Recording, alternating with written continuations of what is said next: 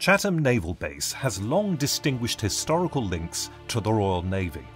Of all the ships built in the dockyard, HMS Victory would be the most familiar ship with its links to Chatham and Trafalgar.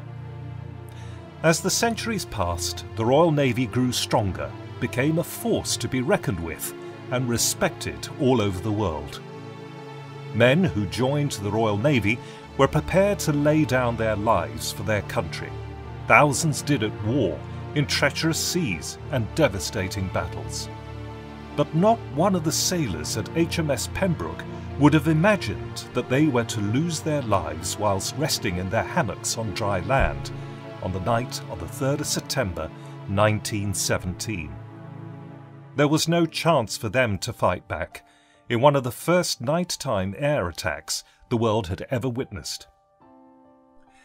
This is the story of the bombing of the drill shed at HMS Pembroke in Chatham on that night, and how it was remembered by a commemorative service and parade organised by the Royal Naval Association in partnership with the universities at Medway on the 10th of September 2017. The drill shed was used as an overflow dormitory when seamen were waiting to be transferred to another area for training, or another ship such as HMS Vanguard. The shed was also used at this time to house some sailors to avoid them being exposed to a possible meningitis outbreak in the accommodation blocks. Two of the men in the shed at the time were Sparky and shipwright James Warm, whose wife and children lived in Nelson Road, not a mile away, and Thomas Ginn, who was initially a fisherman enlisted from Newfoundland in Canada. The Germans had been developing an airplane that would change the status of warfare forever. They built the Gotha plane, which only came into service in August 1917, a month before the attack. With a 77.9-foot wingspan which could carry 14 60-pound bombs, and the ability to fly at an altitude of 21,000 feet, there was very little chance of it being shot down, as the amount of anti-aircraft artillery was very limited at the time. They decided to attack in one of the first nighttime air raids the world had heard of. One of the other men in the drill hall that night was Arthur Voice, who was born in Surrey in 1895. Arthur was a competent swimmer in his early years, a choirmaster and an organist. He joined the Navy on the 7th of February 1916 and was based in HMS Pembroke in Chatham.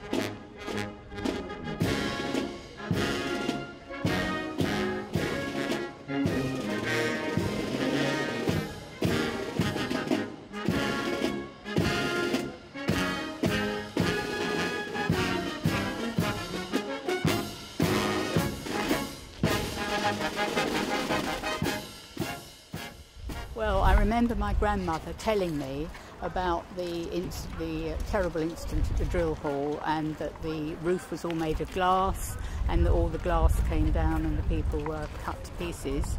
And my grandfather was only 30, I think it was his birthday actually the day before. He did actually survive until the next day, so he wasn't one of the people that was killed sort of instantly. He was obviously taken to hospital, and we've been to see his grave at the military cemetery, and it says that it was the 4th of September when he actually died. But it's lovely to be here today to remember him and all the other people that were killed. Very, very sad happening. Yeah. We have had the odd descendant appear at the services since 2006, but this year a large number have turned up and have asked to lay wreaths, and have been supplied with history of their relatives that they possibly don't know. A lot of this research has been done by the university, who have shown great cooperation with the Royal Naval Association in establishing this memorial service. The reason we're here, of course, is to remember all those poor unfortunate men who died on the night of 3rd September 1917.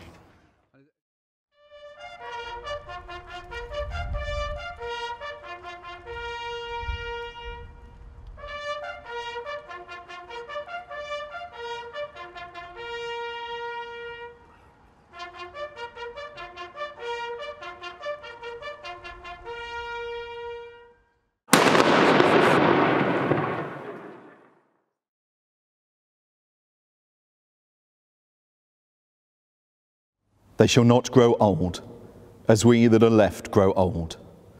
Age shall not weary them, nor the years condemn. At the going down of the sun, and in the morning, we will remember them.